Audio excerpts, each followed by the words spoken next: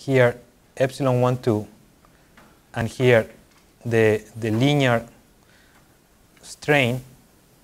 And what this one is telling me that if I have here epsilon 1, 1, and this is epsilon 2, 2, the shear strain at 45 degrees is going to be of the same magnitude that the magnitude of epsilon 1, 1 and epsilon 2, 2. You see that? So the radius of this is just either epsilon 1, 1 or negative of that. It's just the radius of that circle. And last, we can write here that I could define. Well, I don't really have to define it. I just can say that epsilon 1, 2 is equal to 1 minus Poisson ratio E times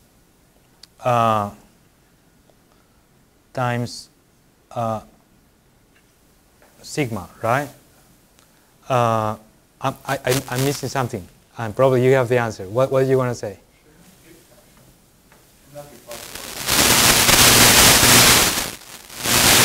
Wait a minute. Yes, there are two things I'm missing here. You're right. It should be the 1, and then add it, it should be plus. And second thing, anyone found another mistake? This one should be 2, right? And so this is going to look like that. And I'm basically, I'm going to define now this is going to be, let me see. So if this is sigma, and this is equivalent to a shear stress, sigma 1, 2, 2 epsilon 1, 2. No. Okay, this equation is correct, but I have to add this one over here. So let me move this one so I have a space to finish it up here. It's just one more step.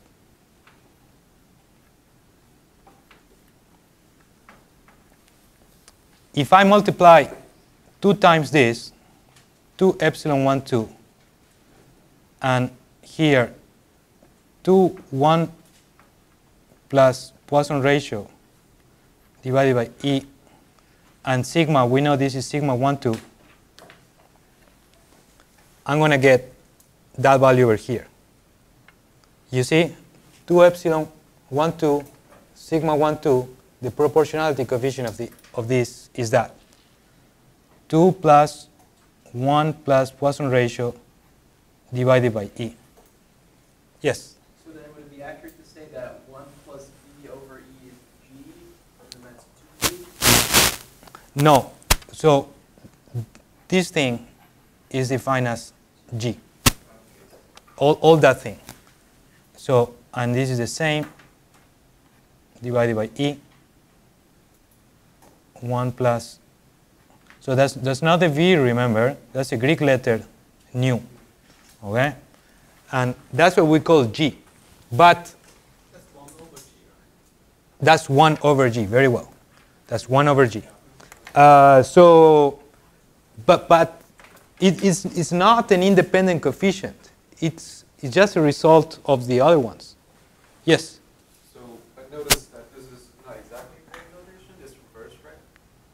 So in the last class period we had the stress on the left and the strain on the right. Correct. And that's where we're going right now. So now, for isotropic elasticity, we know all the coefficients of what is called the compliance matrix. And I'm going to write down what you just said. So this matrix, epsilon, is going to be equal to D times sigma, and this one is called a compliance matrix. If I wanted to get from here what is sigma as a function of strain, I will have to multiply the inverse of D to the left or to the right and times this one. So this one will get identity. So here to the left, I will have D inverse. That is what we call the stiffness matrix. But notice that our either compliance or stiffness matrix now is fully defined based on the experiments that we have done. Actually, with just one experiment like this, you can measure Young modulus and you can measure Poisson ratio. With this other experiment, we just show that the shear modulus is actually a combination of the Poisson ratio and the Young modulus. But those are just two coefficients. So in order to complete the picture here, what you could do is you could say, okay, if I know the compliance matrix and I take the inverse of that matrix, I should be able to now actually calculate the stiffness matrix, which is the first thing that we define. And you can do that. You guys want to calculate the inverse of that matrix on paper? No? I don't want to do that either. So instead of that, if you don't believe me, you can go and do this with Python, the symbolical solver, or with Mathematica or some other tool. Or actually, you can go, and I used to use that a lot. You can use Wolfram Alpha. It has a symbolical solver too that is going to give you the solution of this. But basically, the solution of that is going to be like this. We're going to have a constant here. And over here, we're just going to have 1 minus Poisson ratio, Poisson ratio, Poisson ratio, 1 minus Poisson ratio, 1 minus Poisson ratio, zeros, and over here 1 minus 2 Poisson ratio divided by 2, 1 minus 2 Poisson ratio divided by 2, times epsilon 1 1, epsilon 2 2, epsilon 3 3, 2 epsilon 2 3, 2 epsilon 1 3, 2 epsilon 1 2. And now this is what we call the stiffness matrix for an isotropic solid. I didn't put too much attention on the, so you see it takes quite a bit of work to already to derive the stiffness matrix for an isotropic solid. If you were to assume a transverse isotropic solid, vertical transverse isotropic, that would take a lot of work. And if I know that many of you that are working in rocks may be interested on that, so if you want more information about that, I recommend two things. One, you talk to me and I can give you additional literature about VTI systems. And the other one is you could take the class from Professor Spikes in geology, and he goes through a lot of the problems related to VTI media. But for now, we're going to limit it to this. And again, if you have more questions about that, just let me know, and I direct you in the right direction. Okay, so what do we do with this now? It looks that we have solved all our problems, right?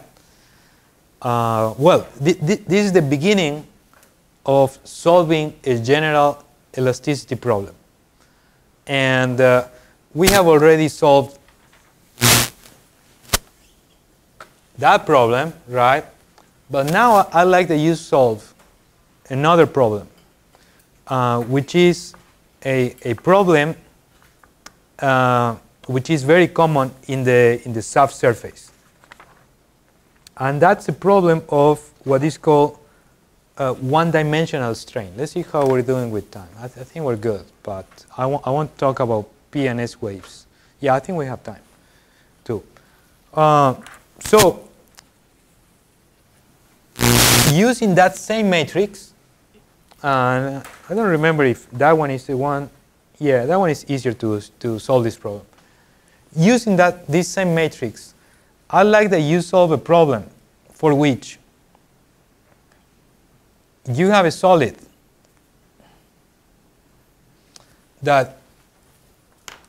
to which you apply. Let's imagine now we're going to prescribe. That's the right word. We're going to prescribe a given deformation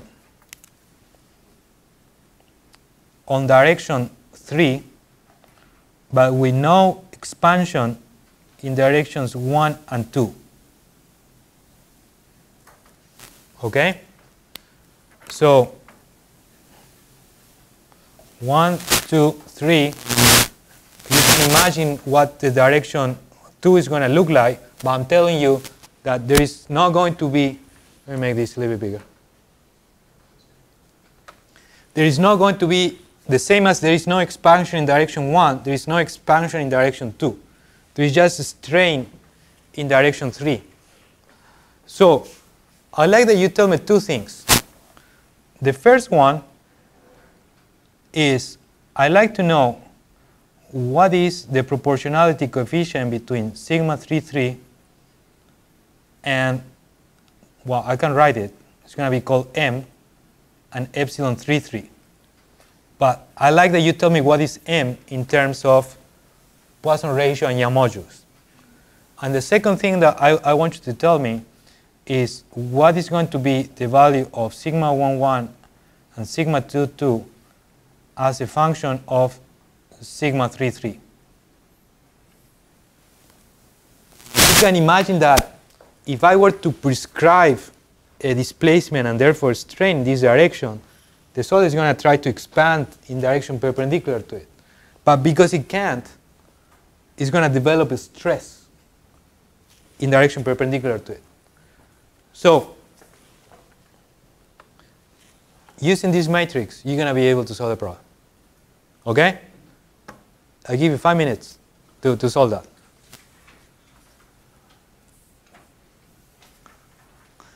And let me know if you have a question, okay, or any doubt. And this is not an exam. This is just a problem solution in class.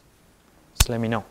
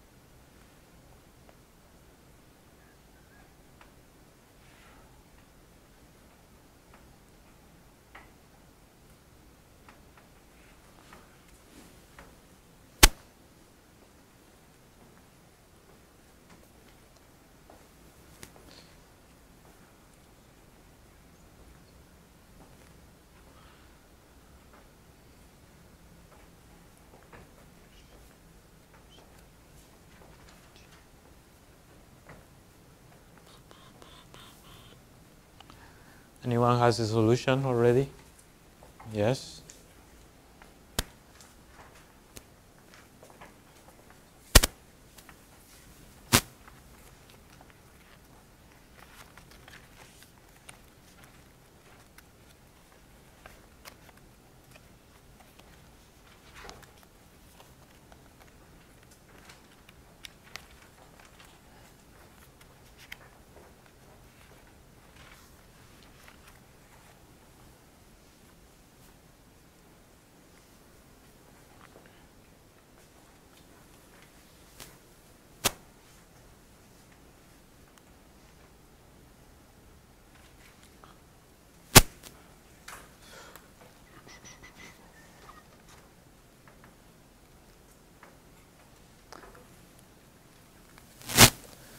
So can anyone tell me what M is going to look like?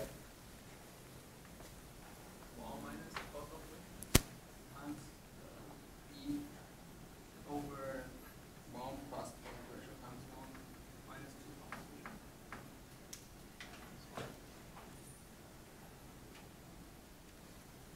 2. So that's the value of M, or also called, this is called longitudinal modulus,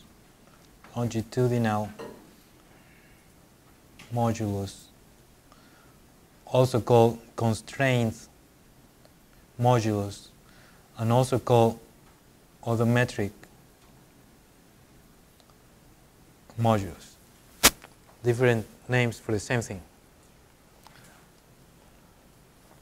And what about this proportionality coefficient? Poisson ratio divided by 1 over E minus Poisson ratio over E. 1 minus Poisson ratio. Check your equation, but you should get something like this. And this coefficient is called, and it's a very important equation you should remember. This is called the lateral stress coefficient. Usually goes by the letter K, okay? But in our literature sometimes goes, in order to avoid confusion, by K capital. But sometimes, we may think that that's permeability, so we're not going to use it that much. But usually it goes by that, by K. I thought K was the bulk modulus. Oh, and also there is confusion with the bulk modulus, okay? But be careful about this K. Okay, I'm gonna do here like a fancy K in order to make. I forgot how to write this with cursive, something like this, okay? So that K is going to be the lateral stress coefficient. So, but just forget about the K, okay? It's the lateral stress coefficient. So here already we have a hint about, but we're not quite done yet, about how to calculate stress. Because if you know what is the, so here you say it says slowness, this is the reciprocal of velocity. If you know p wave velocity, and if you know shear wave velocity, you can find m and g, and if you have m and g, you can calculate here what is Poisson ratio and also what is EM modulus. But just with two coefficients, or with two measurements, and also with density, unit density too in this case, you can calculate those two. So we can already calculate here stress. There is one step further though that we're going to have to use, and probably I'll talk about that if we don't have time today on Thursday. But you can already go, and I recommend that you do that. Download the file, which is uploaded in Canvas. That one, Lost Hills. It's an Excel file, and there you will find, as a function of depth, and assume this is a perfectly vertical wellbore, you'll find density, you will find p wave velocity, shear wave velocity. So with those, you're going to be able already to calculate Poisson ratio and Young modulus. I have the equations of that somewhere else, but you just can Google that and you will find them. Poisson ratio as a function of BP and BS, those are very, very well-known equations, okay? And also they are in Sobak's book, so you can find it there too. All right, so let's continue. Well, actually, you know, if you didn't get the answer, everything you had to do here was to replace this one with 0, replace that one with 0 as well, this one 0, 0, 0, and just multiply. And as soon as you multiply this one times that one, you get m. And since you get an expression of sigma 33 as a function of epsilon 33, later when you do sigma 11 as a function of epsilon 33, you can replace this epsilon 33 for the function of sigma 33, and some things are going to cancel out, and you're going to end up with this. It's very important, though, that you remember that these type of equations require that you use the effective stress, not the total stress. If you use the total stress, it's going to be wrong. You have to use effective stress, okay? So you have to correct it by pore pressure. There is some old literature in which sometimes you find this equation of lateral stress in terms of total stresses with this coefficient, but that's wrong, okay? It should be effective stress. If you want to calculate the total stress, you add to the effective stress the pore pressure, and you get the total stress. So for example, if say, for this example, I wanted to know what is S11, I just will do sigma 11 plus the pore pressure, okay? And the same with S22. All right, so let's see why this type of condition is actually realistic. This is a much more realistic condition for many problems than the typical condition that we use in the laboratory to measure, where is that? To measure Young modulus and Poisson ratio. So I think this one is over here. So that one, that doesn't happen in the subsurface, okay? This is what usually happens in the subsurface. And let's see why. Let's see an example. I'm going to make two examples over here. One, it's an example of sedimentation. Let's say that you are here in Houston, and you have rivers going into the Gulf of Mexico and dropping sediments all the time. You guys have gone to Galveston, right? You know, it looks very, you could say terrible. I would say loaded with sediments, okay? with fine-grained sediments that make it look brownish, right?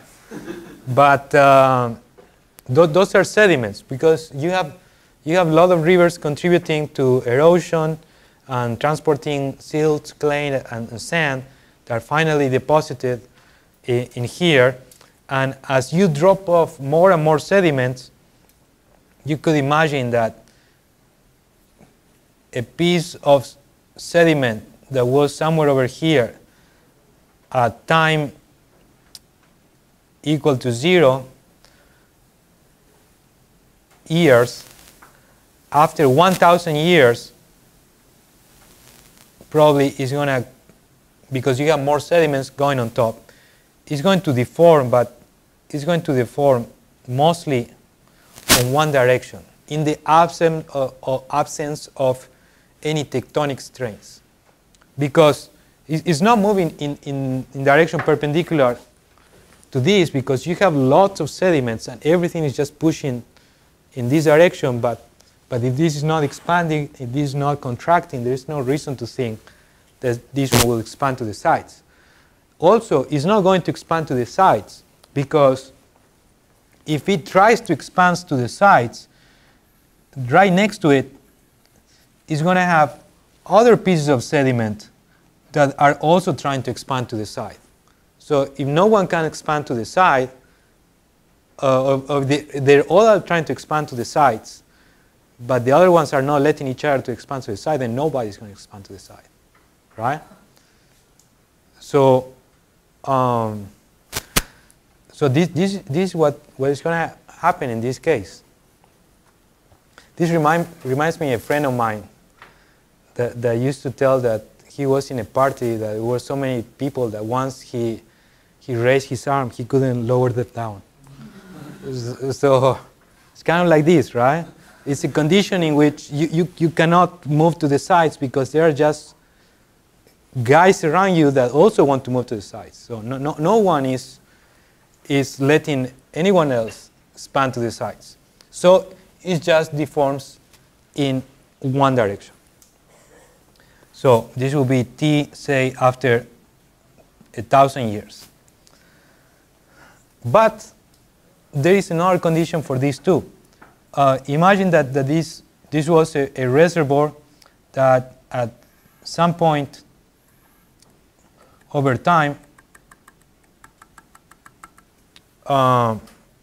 formed a layer to which you are interested in it, and you want to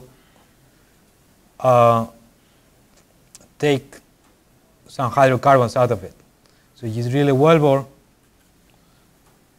you complete your wellbore on the subsurface, and then what do you do in order to produce those hydrocarbons?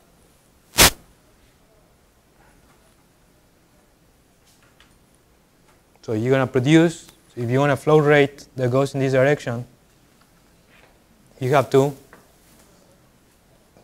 drop the pressure, right? You have to drop the pressure here at the wellbore so to cause fluid in this direction, fluid movement. If you drop the pressure, what is going to happen to, let's say that on top of this there is a shale layer which is carrying an overburden SV. Remember, we already did this. I think we did. If you drop the pressure as a function of time, this is time,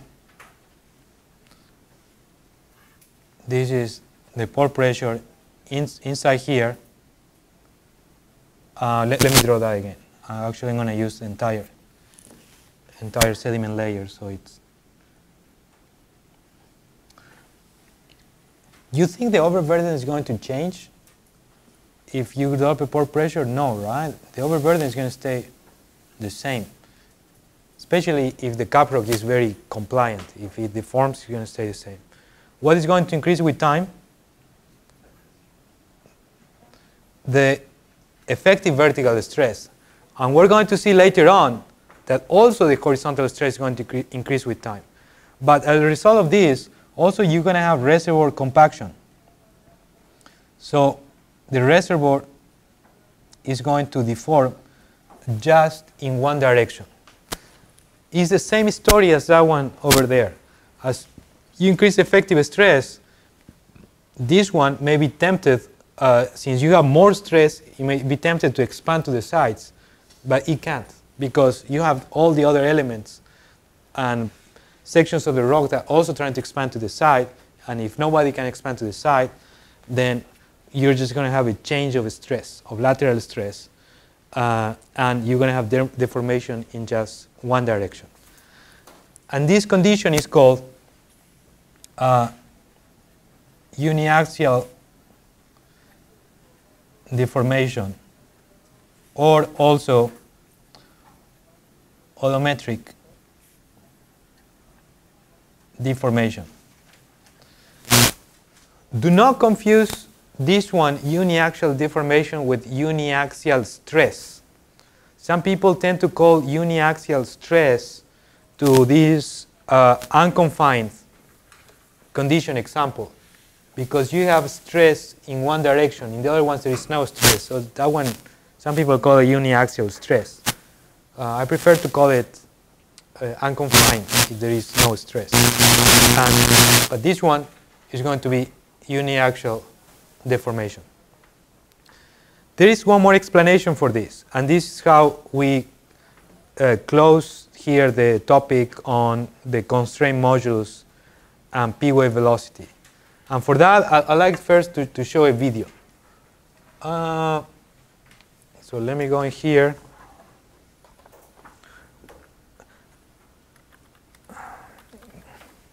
Towards the end of the course, we're going to talk about elastic wave propagation.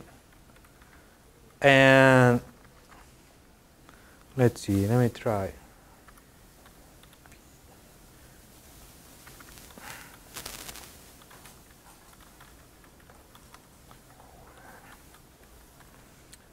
But now I would just like to show this very nice animation that I have to acknowledge when I presented I did a thesis for undergrad, and I didn't acknowledge the source. At that time, I didn't know, about acknowledging sources when you show somebody else's work. But now I acknowledge the source, okay? It's a work from Purdue. This is a P wave. Look at that element. Look how it deforms when the wave passes. You see, it just deforms in direction x in this case. It does not deform in direction z, stays the same size, and it does not deform in direction y. So look at the length of those squares in direction y. It's always the same. There is deformation just in one direction. And that's a P wave. So as a result, the P wave is just going to be